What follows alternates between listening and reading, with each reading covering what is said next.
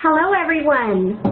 Welcome to today's live broadcast, Plant Viruses, Everywhere and Often Mutualistic. I'm Christina Jewell of Labroots and I'll be your moderator for today's event. We're delighted to bring you this educational web seminar presented and sponsored by Labroots, the leading scientific social networking website and provider of virtual events and webinars advancing scientific collaboration and learning. For more information, please visit www.labroots.com. We have a few important announcements before we begin. This webcast is designed to be interactive, and we encourage you to ask questions during the event. You can submit these questions by typing them in the Q&A box, which can be found by clicking on the green Q&A button at the lower left of your presentation window. We'll try to answer as many questions as we can. You can enlarge the slide window by clicking on the screen icon in the lower right-hand corner of the slide window. If you have any technical problems viewing or hearing this presentation, please click on the support button at the top right of your presentation window or submit your problem through the green Q&A button on the lower left. This is an educational webinar and thus offers free continuing education credits. After the webinar is over, please click on the CE button located at the bottom left-hand corner of the web page and follow the process of obtaining your credits. I would now like to introduce today's speaker, Marilyn Roossinck, PhD. Marilyn Roossinck is Professor of Plant Pathology and Environmental Microbiology and Biology at the Center for Infectious Disease Dynamics at Pennsylvania State University. Dr. Roossinck received a PhD in 1986 from the University of Colorado School of Medicine in Microbiology and Immunology, studying hepatitis B virus on the National Institutes of Health Fellowship. Following a postdoctoral fellowship at Cornell University, where she began studying plant viruses, she moved to the Samuel Roberts Noble Foundation as a principal investigator and focused her research on plant virus evolution and ecology. After the discovery of a novel plant fungus virus, three-way mutualistic symbiosis that allows plants to grow in geothermal soils in Yellowstone National Park, her interest expanded to include viruses of fungi. Currently, she's a member of the Center of Infectious Disease Dynamics and a professor of virus ecology in the Department of Plant Pathology and Environmental Microbiology at the Pennsylvania State University. She and her team have been studying virus ecology and experimental evolution for 25 years using plant and fungal viruses as models and have published a number of seminal papers in this area. She is an expert in virus diversity and biodiversity and has done extensive work on complex interactions between beneficial viruses and their hosts that are involved in adaptation of plants and fungi to extreme environments. I will now turn it over to Marilyn for her presentation. Dr. Roossinck?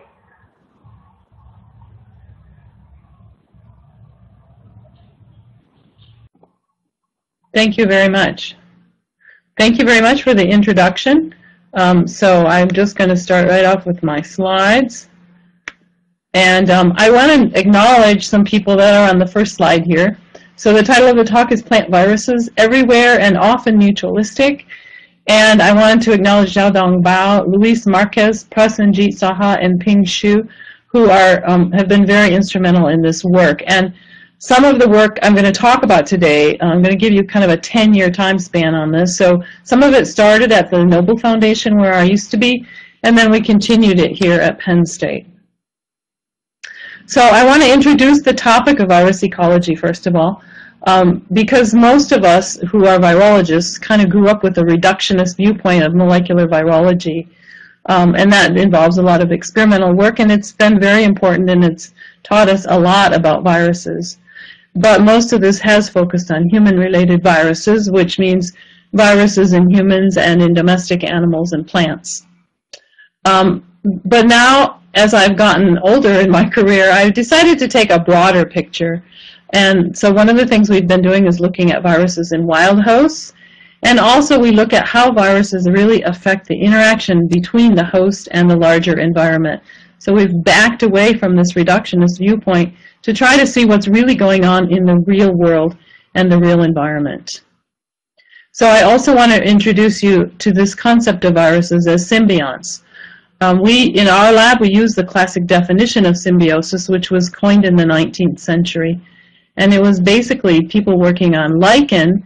When they discovered lichen, they discovered two dissimilar entities, an algae and a fungus, that were living together in a symbiotic relationship. And that's essentially the definition. Two or more dissimilar entities living in or on one another in an intimate relationship. So if you are a symbiont, you have different lifestyle choices. You can be mutualistic, and people often confuse mutualism with symbiosis, but that's just one kind of symbiosis. So symbiosis can also be commensal or antagonistic. So it does not mean mutualism. Antagonistic, commensal, and mutualistic symbioses are on something of a continuum also. So entities that are symbiotic can move around this. Sometimes they may be mutualistic, sometimes they may be commensal. That can depend on the environment. So antagonistic symbiosis means that the symbiosis is detrimental to one partner while the other is benefited. And this includes most of the viruses you heard about. These are the viruses that cause disease in humans and in livestock and plants and wildlife. And these are very well studied. But in fact, these interactions are probably not very common when we look at the big world of virology. So commensal symbiosis is when the relationship is neutral for one or both partners. And this is probably the most common virus-host interaction. Mutualistic, mutualistic symbiosis is when the relationship is beneficial for all the partners. And I should point out here that symbiosis doesn't mean just two partners. It can be more than two. And there are many examples of these mutualistic symbiosis relationships in viruses, but they are very poorly studied. So some of these relationships are obligate. That means that the virus is required for the survival of its host. And some are conditional, so depending on the conditions, the virus may or may not be required. And I'll talk about both of those kinds, some examples from my lab. So I mentioned that there is this mutualistic, antagonistic continuum, and that things can fall anywhere on this. So on this slide, on the left side, you have a plant that's perhaps infected with a mutualistic virus, and it looks very vigorous. And you have the antagonistic virus on the right side.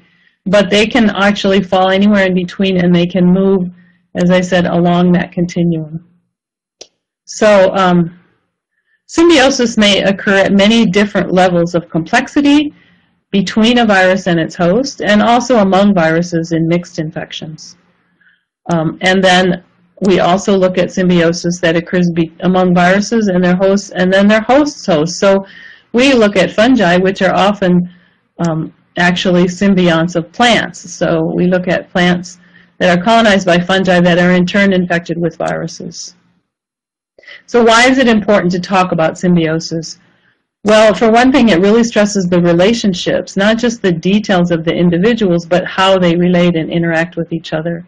And it gives us a nice framework to look at non-pathogenic or non-antagonistic lifestyles. It can also affect our evolutionary model. So most people are familiar with Darwinian evolution, which is where like entities compete and evolve gradually through natural selection. And this is a very powerful force. However, it's not necessarily the only force in the evolution of life. Symbiotic entities must cooperate. So when Darwin was developing his theory, symbiosis wasn't even known. And when people recognized it, they just thought it was some odd, bizarre thing and not common. And so it was never really taken into account in Darwin's work. And finally, symbiosis is also important because it leads to symbiogenesis, which is speciation through fusion. And there's been a lot of that in virus-host interactions too, but I'm not going to talk about that today. So we work on the viruses of plants and fungi.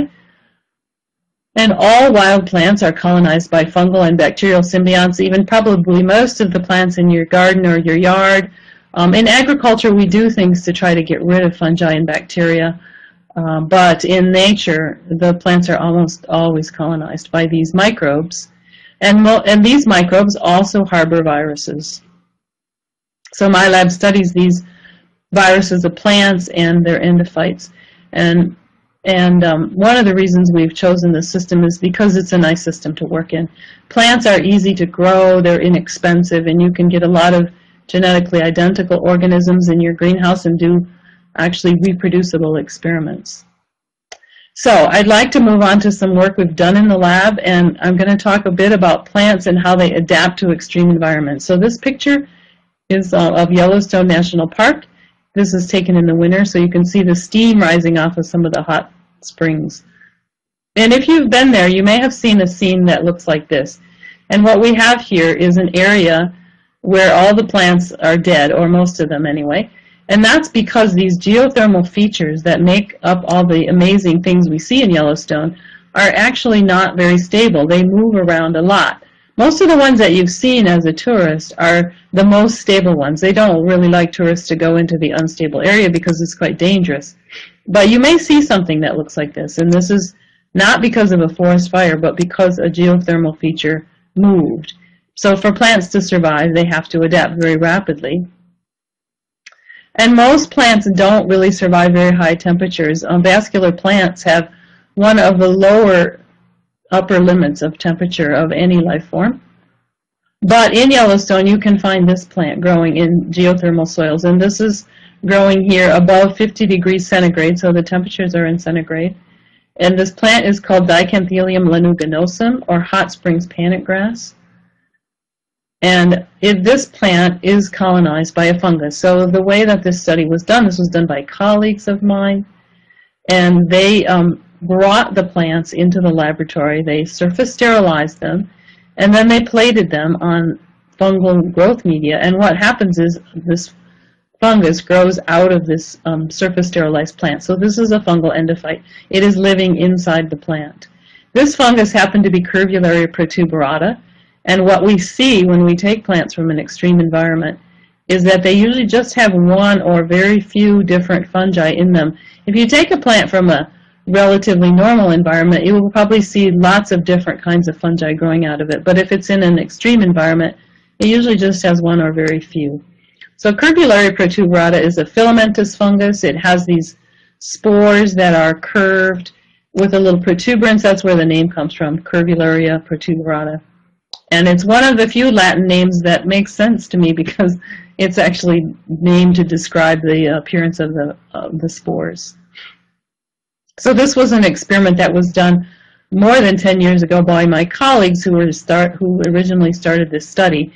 And they grew the plants, the Dicanthelia plants, in the laboratory. The S on this slide stands for symbiotic, and the NS stands for non-symbiotic. So the symbiotic plants did just fine at 50 degrees and even at 65 degrees of soil temperature, whereas the non-symbiotic plants didn't do so well, and at 65 degrees they all died.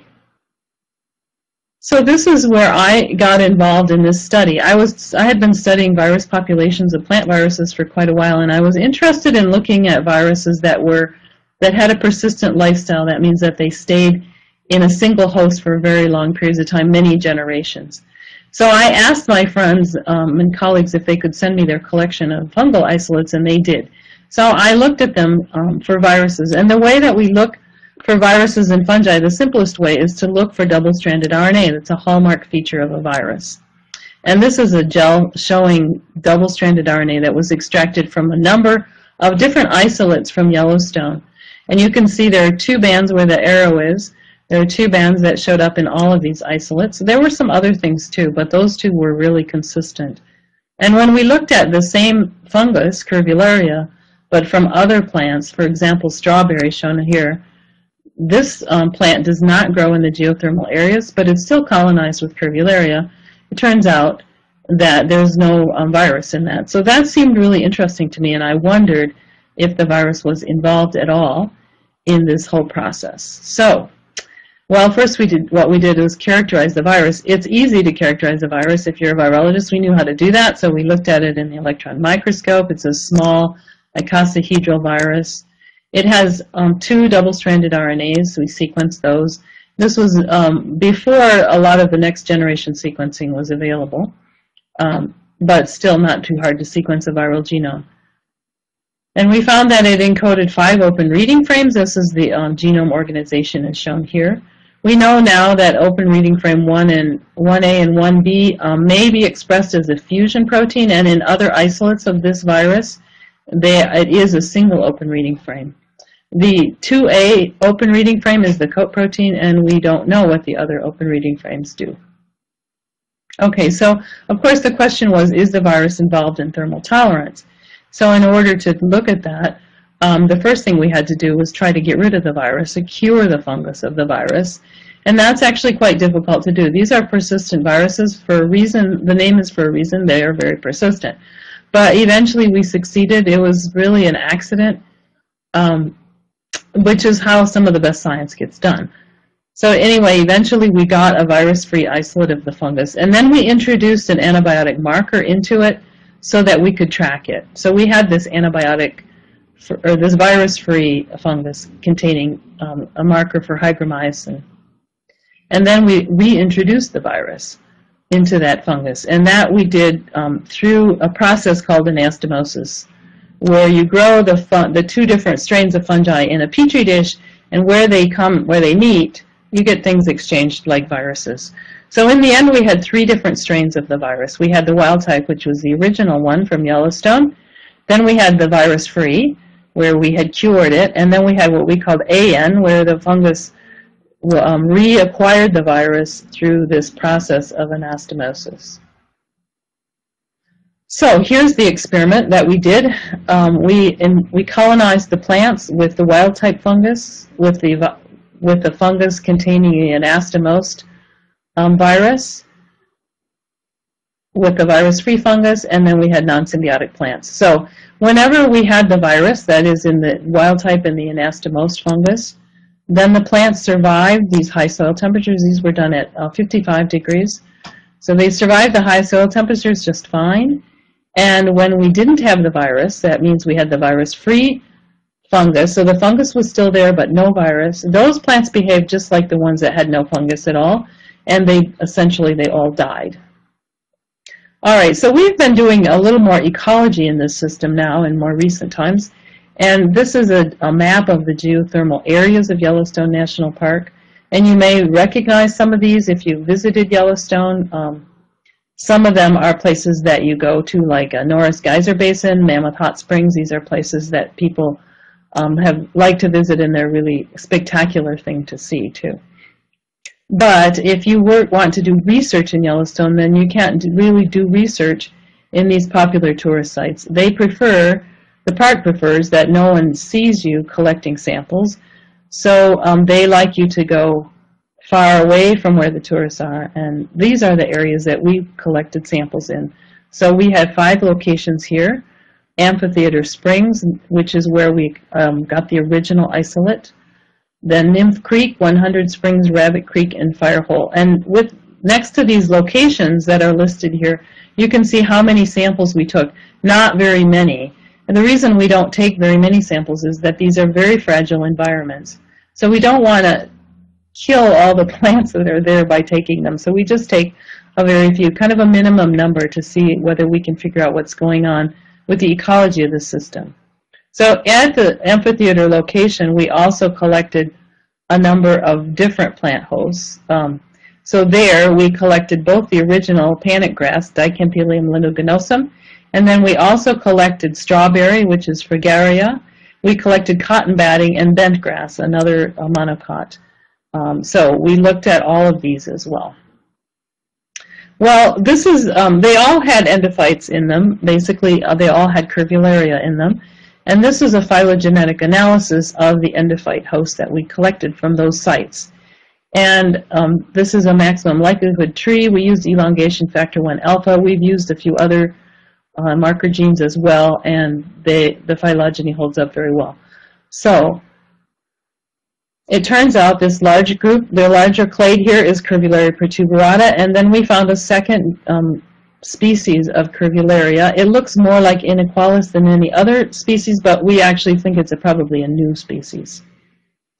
So this is overlaying this with the locations of where we collected these, and the point of this slide is really to say that there isn't any geographic structure in the phylogeny of the fungal endophyte. So They're from all over, from all of the various places where we collected. We have more from Amphitheater Springs just because we collected a lot more from that site. I also want to point out that 46660D, which is underlined, was our initial one. And when we add on the plant hosts, we also don't see any real structure in the phylogeny of the endophytes based on the plant hosts. So we also found a lot of viruses. So the viruses here are shown in alongside of the phylogeny, and all the plants that are in red are plants that were thermal tolerant, so they did very well in high temperatures. The endophytes conferred this thermal tolerance. And we found a second virus. In fact, now we have found a third virus. They're all somewhat related, but they're not identical. So when we look at the phylogeny of the viruses, we see these two viruses are fairly distant, in fact. So this is, again, a maximum likelihood tree. This is using the amino acid sequences of the RNA-dependent RNA polymerase. And you can see we also added a virus that we had discovered in Oklahoma, so it's in the same group here. And these are about 70% divergent. So that sounds like a lot if you're not used to looking at viruses, but actually it does put them probably in the same family, because viruses have much more diversity than anything else.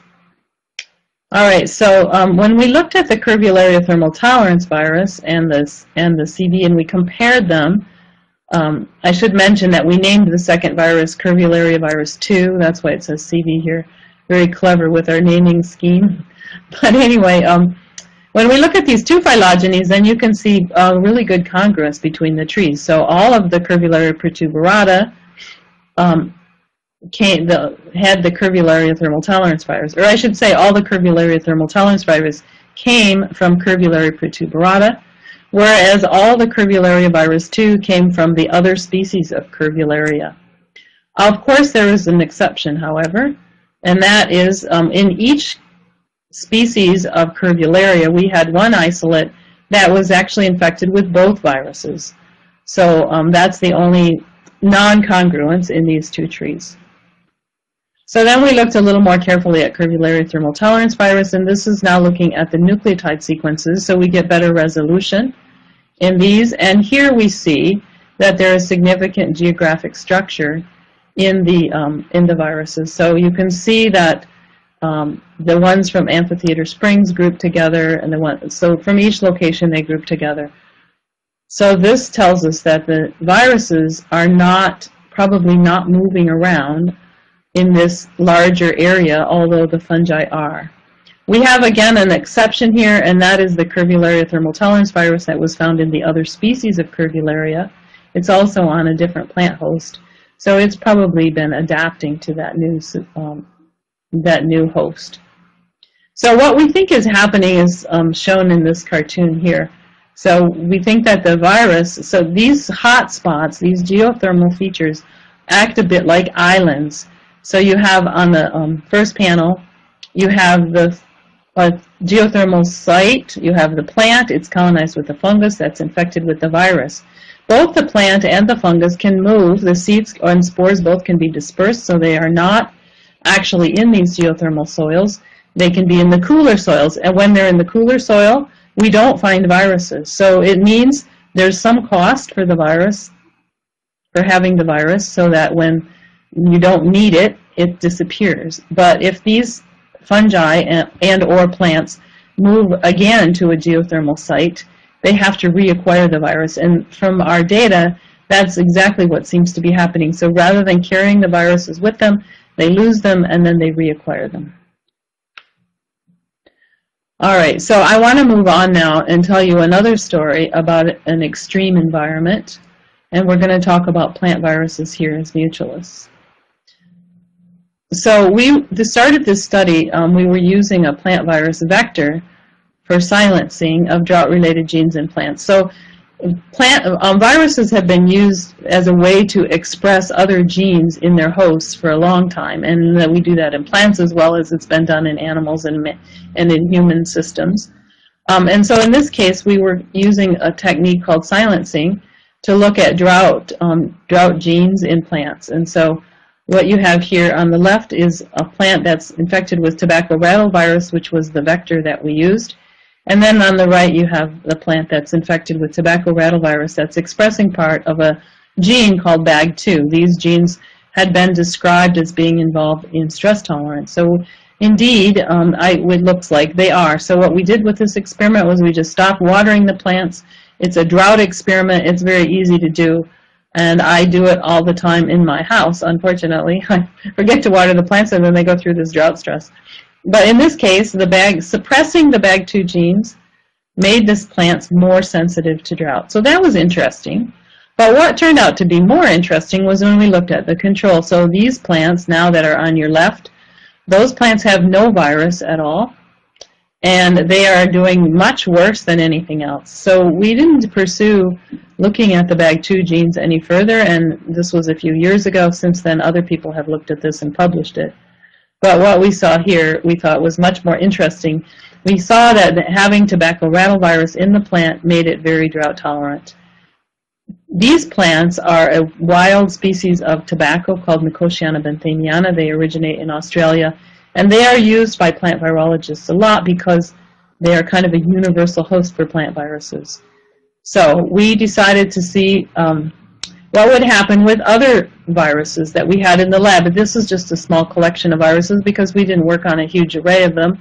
So this is brome mosaic virus in the first set of panels, cucumber mosaic virus, tobacco mosaic virus, and tobacco rattle virus. These are all in Nicotiana benthamiana, the wild tobacco, and we use that as a host because they all infect it. So what you have here are days after water withdrawal, and then you can see under the mock lane, those are plants that are not infected with the virus, and then when they have the virus. And the appearance of drought symptoms, as well as the occurrence of the wilted shoot tip, are both delayed significantly whenever you have a virus infection. The wilting of the shoot tip is especially important because when the shoot tip wilts, the plant probably will not be able to come back. Even if you water it, usually plants don't survive that kind of stress. All right, so we found that all the viruses we had in the lab at least were able to confer this drought tolerance to plants. So then we looked at cucumber mosaic virus in a lot of different hosts because this virus has a very broad host range. So we looked at it in some hosts that you're probably familiar with, like beets and pepper, watermelon, cucumber, zucchini, squash, tomato, etc. The Solanum habricaides is a wild relative of tomato from South America. And again, in every case, when we have virus infection, we have a delay in the appearance of symptoms, and we also have a delay in the wilting of the shoot tip. So these are just a few days. This doesn't seem maybe like a huge amount of time, but if you're a farmer and you're waiting for it to rain, this could mean the difference between a crop or not having a crop. Here's some pictures of some of these plants. So on the left side we have rice plants infected with brome mosaic virus, and as the drought experiment continues, the plants without the virus become more and more stressed, whereas the plants that are virus infected don't really change a whole lot. And on the right panel we have a plant called Chenopodium amaranticolor, and that's another, Chenopodium is another genus of plants that are used a lot in plant virology too, because most viruses don't make a systemic infection in these plants. They only infect little spots on the inoculated leaf and they don't move systemically, and that's the case here. So on the left in that panel you have the uninfected plants, and on the right you have the CMV infected plants. So even though the virus is not moving into the systemic tissue, it's still able to confer drought tolerance. And this is kind of important also because Chenopodium, you might be more familiar with another species called Chenopodium quinoa, and the same thing actually happens in that plant. And Chenopodium quinoa is the plant that produces quinoa, a very popular grain. And growing that grain has become more problematic in South America, where it's a native, because of climate change. So climate change has changed the snowfall in the Andes Mountains, and the Altiplano region where this is grown has much less water. And so drought stress is a significant issue. So it's possible that farmers could use viruses to attenuate the problems that they're facing due to climate change. Another example of a plant virus conferring tolerance to stress is shown here. So these plants, these are red beet plants. The plants on the left, again, were not inoculated with virus, and the ones on the right were inoculated with virus. And what we did with these plants was we put them in a growth chamber, and we dropped the temperature below freezing at night. So during the day, they were under sort of normal temperatures, and then at night it would drop down to below freezing.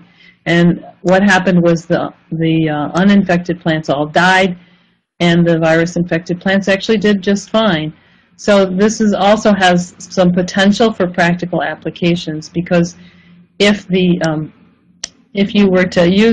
had virus-infected plants, you would be able to extend your growing season a little bit. So maybe at the beginning of the growing season, when you might have a late frost, or in the end of the growing season when you might have an early frost at night, if you have virus-infected plants, you could extend that. So I sometimes tell people, well, you should infect your garden plants with viruses and you'll have a better growing season. But there are sometimes prices to be paid too, so that's not always such a great idea. Okay, so what do we know about plant viruses? Well, in fact, the first virus discovered and characterized was tobacco mosaic virus in 1898. It was the first virus. And most plant viruses, like viruses of everything, have been largely described and characterized because they cause disease. So one of the other projects in my lab has been to look at viruses in wild plants. And until recently, these things were only looked at in weeds surrounding crops. But virus discovery has really been aided by next-generation sequencing. We're able to obtain huge amounts of data now. We're still challenged with the bioinformatics of sorting all that out, but nevertheless, we've been able to look at plant viruses from many different environments, including they've been looked at in human and animal guts. So you eat plants, so you have a lot of plant viruses in your gut. They're also found in water sources, within insects, including mosquitoes. So we think of mosquitoes as feeding on mammals, but in fact, the male mosquitoes predominantly feed on plants. So this is, we did 2 studies in my lab on the biodiversity of plant viruses. One was in the Tallgrass Prairie Preserve in Oklahoma, and that's an area that's managed by the Nature Conservancy. And the other was in the Area Conservation Guanacaste, which is in northwestern Costa Rica. So the site in Costa Rica is very diverse. There are many different habitats. There are many different ecological zones. And there are a huge amount of biodiversity of the host. And in fact, it is a biodiversity hotspot. So about almost 3% of all the world's species live in this very small area, which is smaller than the average county in the United States. So there's a lot of diversity. This is dry forest, which is deciduous in the dry season. There is primary dry forest here, some of the only primary dry forest left. It goes up into cloud forests. Unfortunately, because of climate change, cloud forests are becoming very rare. There are also geothermal areas here, and there is Atlantic rainforest or Caribbean rainforest where you have these enormous trees. In the tallgrass prairie, we have a single ecosystem, grass, essentially. There are a few areas of trees in between, but it's essentially one ecosystem. It's managed by the Nature Conservancy by bison grazing. So these inventories, we call them ecogenomic studies, and I'll tell you why in a minute. We isolate total nucleic acid from individual plants, and this is different than most metagenomic type of studies, because most metagenomic studies take everything in a single environment, and we're taking individuals here. So it does make a difference. It makes it a lot more work, but it also gives us a very different kind of data. So we take these, we isolate these total nucleic acids, and then we enrich for double-stranded RNA, and that is a hallmark of RNA virus infection. And so we are only looking at RNA viruses in these studies. This is converted to cDNA, we multiplex it, we sequence it, we assemble it, and then we match it to its nearest relative by blast searches. And most of what we find is new. So we can classify it by family if it's related to a virus family. But about 60% of what we find doesn't have any similarity to any known virus family. We have now analyzed, or partially analyzed, about 9,000 individual plants in these studies. And this is a summary of the virus families we have found in these plants. And this is not including the 60% that don't have any hits. And so what you can see here, this probably won't have a lot of meaning to you, but what I want to point out is that a number of these families are what are known as persistent viruses. So they're shown this way. And so you can see that over half of these are actually in these persistent virus families. This is a very different picture than what's recognized in the International Committee for the Taxonomy of Viruses, because they only list about 24 different species. There's a few more now. Quite recently they've added a few more, but still the majority of viruses that are described by this group are acute plant viruses, not persistent viruses. And I'll tell you a little bit more about what that means in a second here. All right, so in the wild plants, many can be binned into existing virus families, as I said, but not into existing genera or species. And the majority are persistent.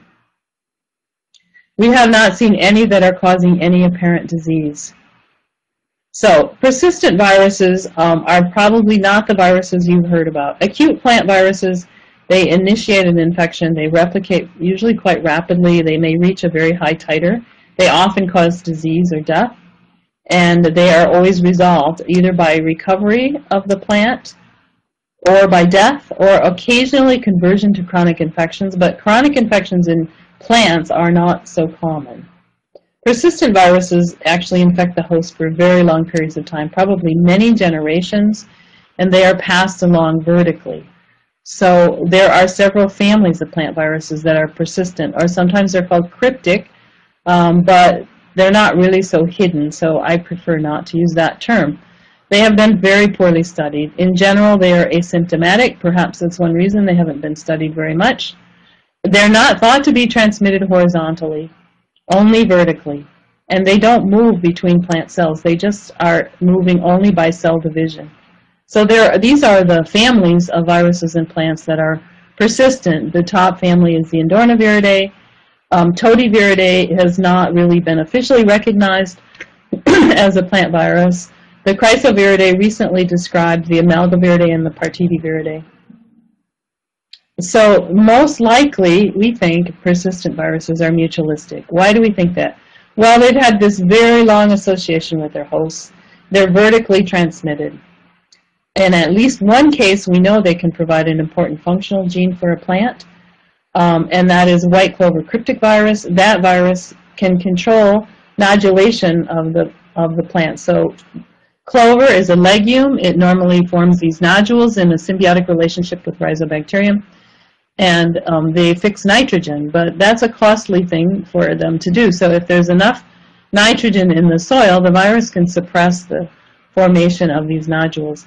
And they were able to move this gene into another plant and show that it does the same thing. We also know from work in my lab and others that bell pepper endornivirus and pepper cryptic virus both increase the germination rates of peppers. So in the tallgrass prairie, of 220 wild plants that were carrying the Partidivirus, only 6 of those were co-infected with an acute virus. And given the incidence of acute viruses, we would have expected many more, 6 times as many of the Partidivirus infected plants to be co-infected.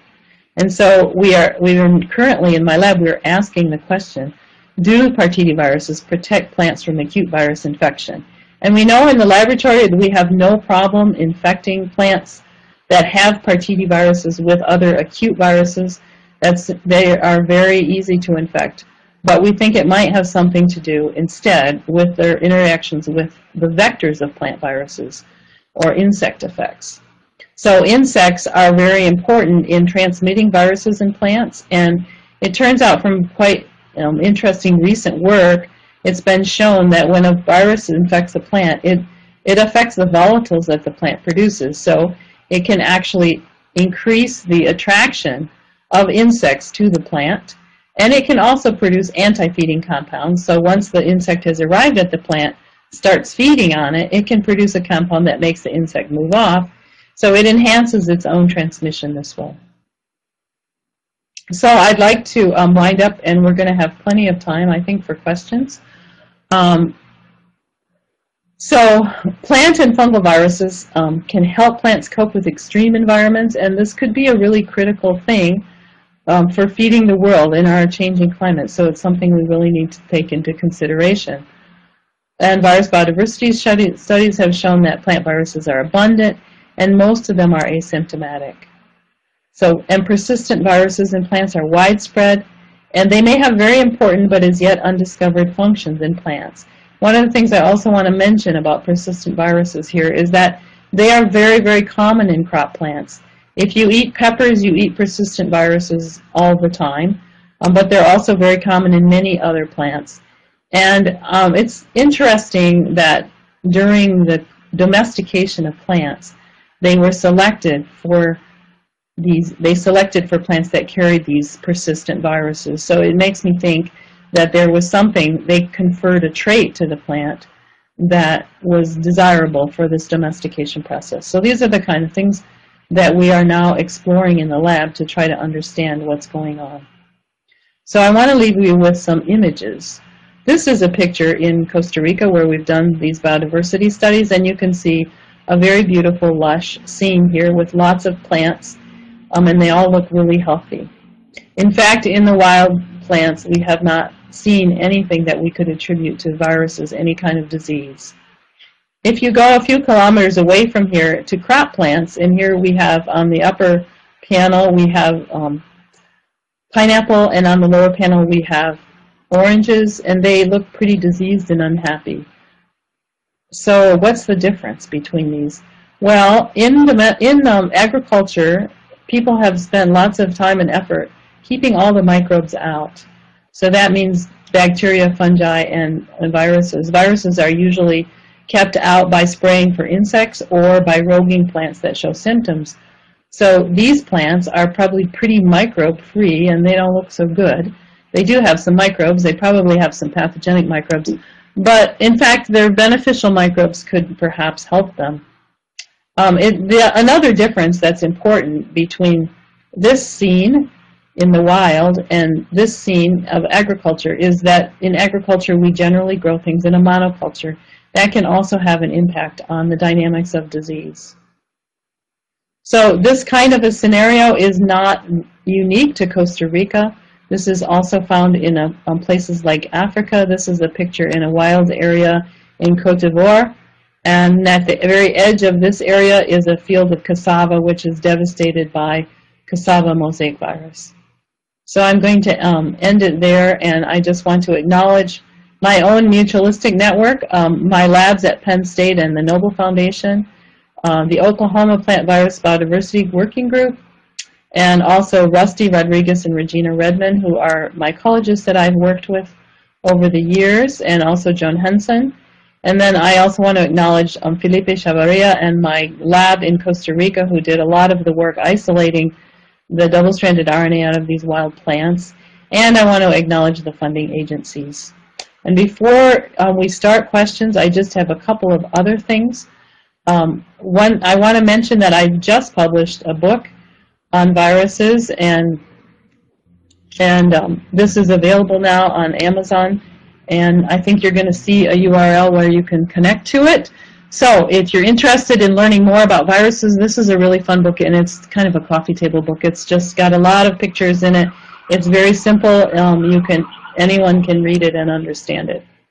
And I will leave you with a final image of, this is an insect in Costa Rica, a praying mantis, and it's mimicking a plant. So the back of this insect looks like a plant. But what's really interesting to me is that it's also mimicking a plant with symptoms of virus infection. So those yellow spots are pretty common symptoms that you might see in a virus infection.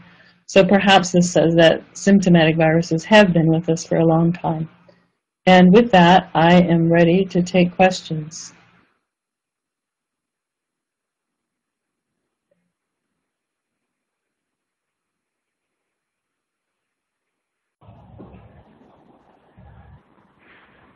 Marilyn, thank you for that informative presentation.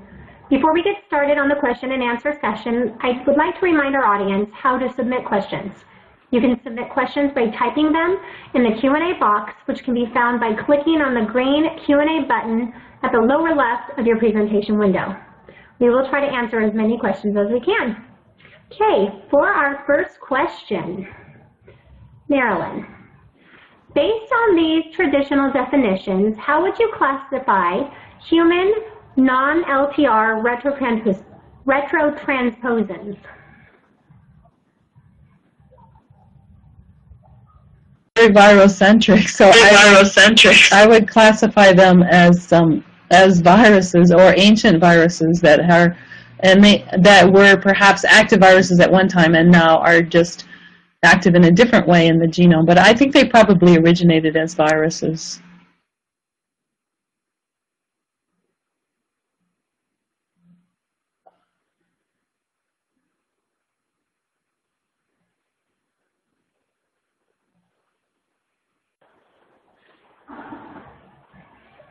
Next question. Are plant pathologists engaged in viral transfection to produce mutualistic environment for hardiness?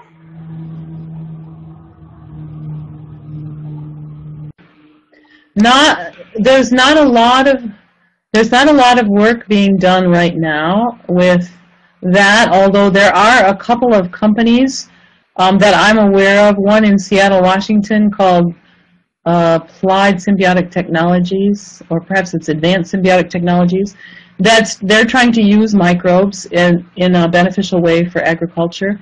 And then there's a company in Boston called Indigo, which is also doing some similar things. So there is interest in using microbes and including viruses, although viruses have not been explored as much as bacteria and fungi for these purposes. So I think it's an important area for people to look into. There is a stigma about viruses, and I think that in order to be successful with these kind of inquiries, we have to get past the stigma a bit. One of the reasons I wrote this book. So I think that it's important to, open our minds up. So about 10 years ago, people thought all bacteria were dangerous and bad and pathogens, and now people are recognizing, even I think almost anybody will recognize that there are lots of beneficial microbes and bacteria in our guts, and we need them to survive. And I think that's true of viruses too. So as far as using viruses in agriculture, hasn't been done very much yet. I will say that there has been some work done on using viruses as biocontrol agents in agriculture, in plants and in animals. So viruses that infect bacteria, for example, that are pathogens of bacteria, are being deployed to get rid of bacterial pathogens in plants. Yeah.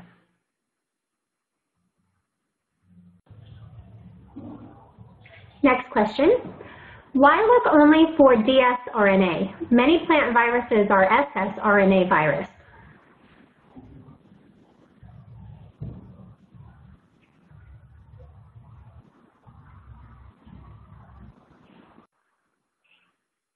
Yeah, that's true. But in fact, when you look at double-stranded RNA, you can find the single-stranded RNA viruses too. So most single-stranded RNA viruses make both strands during their replication process. And in fact, we found a lot of single-stranded RNA viruses in these studies. So they are detected as well. The only ones that you don't detect very well are minus-strand RNA viruses. And we saw some of those, but not very many.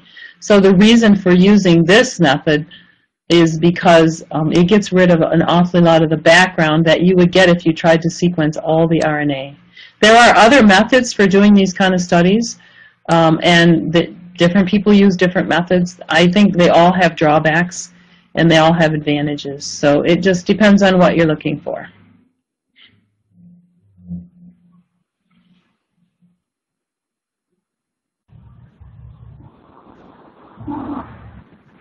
How do you think the various types of transposon-based elements in plants impact the health of plants?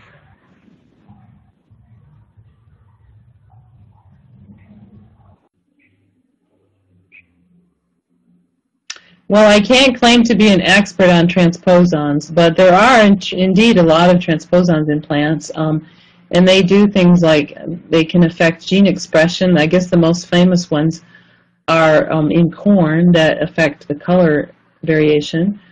And there are some retro elements. I wouldn't call them retrotransposons because they probably don't jump around anymore, but there are retro elements in some plants that can confer resistance to related viruses. So particularly the pararetroviruses in plants, some of them confer resistance to related viruses. Other ones don't, and there are some pararetroviruses that can jump back out of the genome and become infectious viruses too.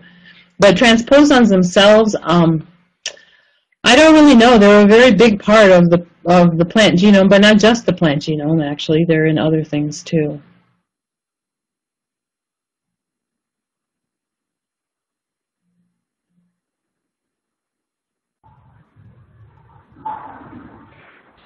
Now, Marilyn, are there any beneficial viruses in humans?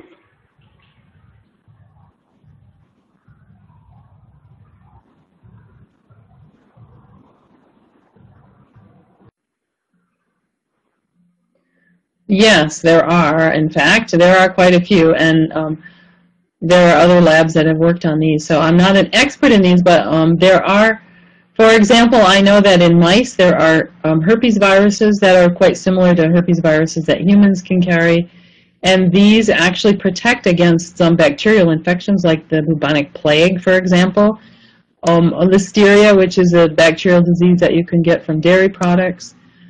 So yes, there are beneficial viruses in humans, and I think that that's another area that hasn't been very thoroughly explored, but there are quite a few. And a lot of these studies, of course, are done in mice. We don't do experiments in humans. A really interesting, potentially beneficial virus in the gut is noroviruses. So noroviruses are kind of famous because some of them cause a rural gastrointestinal distress, like what you get on, what I think sometimes it's called cruise ship virus, the virus that causes food poisoning. But there are other noroviruses in mice that can actually rebuild the gut architecture in a sterile mouse. So the architecture of the gut is very important in the immune response.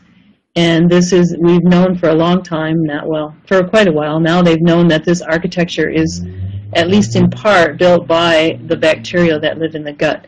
But if you have a sterile mouse, which you can have, sterile mice can be created by either they're born and kept sterile, or sometimes you just treat them with antibiotics and get rid of all of their gut microbes. And if you have a mouse like that and you feed it a norovirus, it rebuilds that architecture that's so critical for the immune system. So perhaps the viruses can actually replace the bacteria in the gut for some of these same kind of functions. So there are quite a few more. There have been some recent reviews. I actually wrote one myself, but I'm not trying to advertise too much. But I wrote a review last year in the Journal of Virology, which was called Move Over Bacteria, Viruses Make Their Mark as Beneficial Microbes. So that outlines some of these examples as well. Thanks.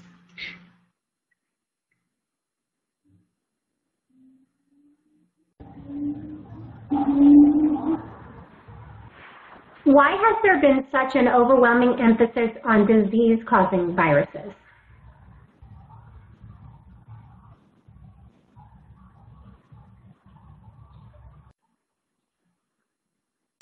Well, I'm not sure, but there could be lots of explanations. So one thing is, the first virus that was discovered was causing disease in plants, tobacco mosaic virus. And so perhaps that set the stage for disease-causing viruses. I also sometimes think that humans are obsessed with bad news. If you turn on the news, you rarely hear any good news. So perhaps we're also obsessed with bad viruses. So that's another reason. And I guess finally I would say that perhaps, I mean, we do know that viruses can cause very devastating diseases, and so people have been concerned about that just for health risks. Health issues, not only in humans, but in their domestic plants and animals, and sometimes in wildlife too. So I guess there's a reason for that bias, but I think it's important to realize that those disease-causing viruses are not the normal viruses. They're probably the exceptional viruses. Thank you.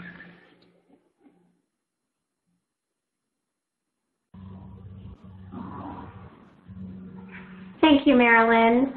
We don't have any more time for questions. I would like to once again thank Dr. Marilyn Roossinck for her presentation. Marilyn, do you have any final comments for our audience?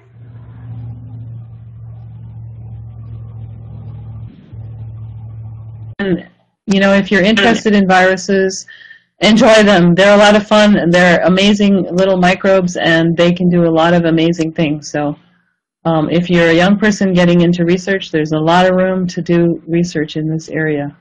Thank you very much. Thanks for your attention.